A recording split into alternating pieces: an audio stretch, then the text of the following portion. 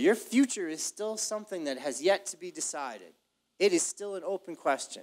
You go out to the desert and there are so many spots that have for sale signs and just mesquite trees and sand. What will those areas become? That's a big part of this comprehensive plan. Now, talking locally, we see something and you go online and you try to figure out how Cruces is discussed. People on TripAdvisor, for instance, they say, they're talking to each other, and they say, and they're giving advice. If you want to live somewhere safe, unique, and beautiful, they said, and I'm quoting, consider the Mesilla area, Mesilla Park, or Old Mesilla. People have fond memories of that. It's funny, when they think of Cruces, a lot of people in El Paso think of Old Mesilla.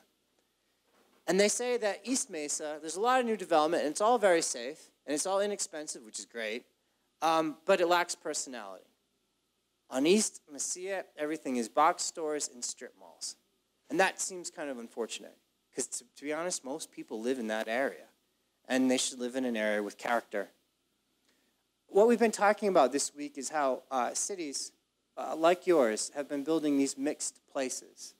Instead of one kind of house and box stores, there's box stores like a CVS or a Walgreens, but it's built within an urban environment. There's main streets. Within a quick walk, there's senior housing or inexpensive apartments for rental for college students. Then come the single-family houses, and often they get quite large.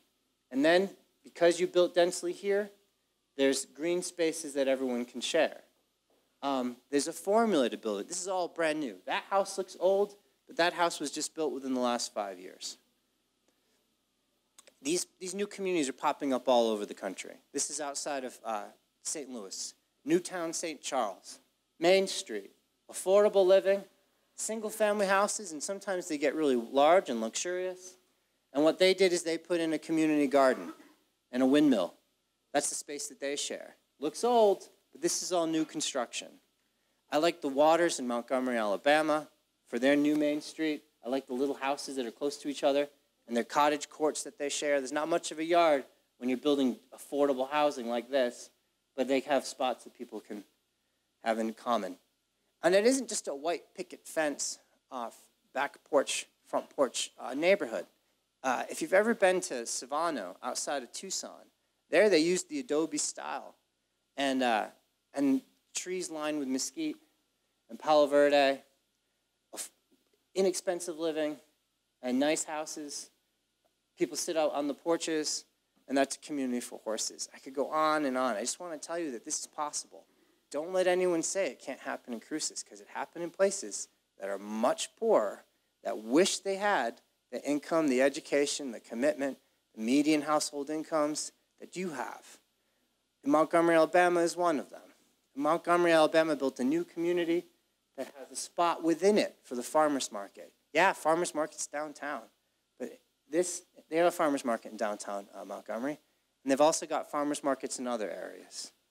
And it's a place with a barn, but it's still got an active young people scene. You're losing your young people. They're moving to Austin and to El Paso or to Dallas or to Portland. And one of the reasons is because your neighborhoods, your new neighborhoods, are incapable of attracting and retaining the young people who want something different than their parents had.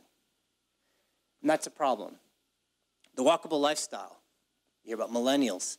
They're all so much more social than the rest of us Gen X's.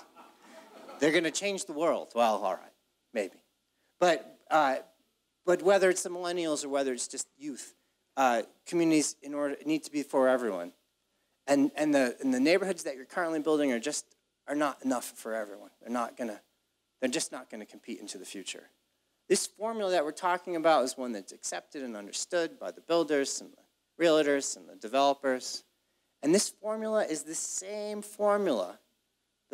Just to describe it, essentially there's a main street, then there's residential attached living, then comes the single-family houses, then comes the large farm estates, and then comes the public space or the arroyos, and it's all within a 5-minute walk every time. So it's people mixing, wealthier and less wealthy, all living together. And again, that formula is one that feels like sometimes was invented in Cruces. When you go to the Mesquite neighborhood, it's the same thing. You have this little Main Street opportunities, you have the attached housing, you have the single family houses, and you have the green spaces right in the middle.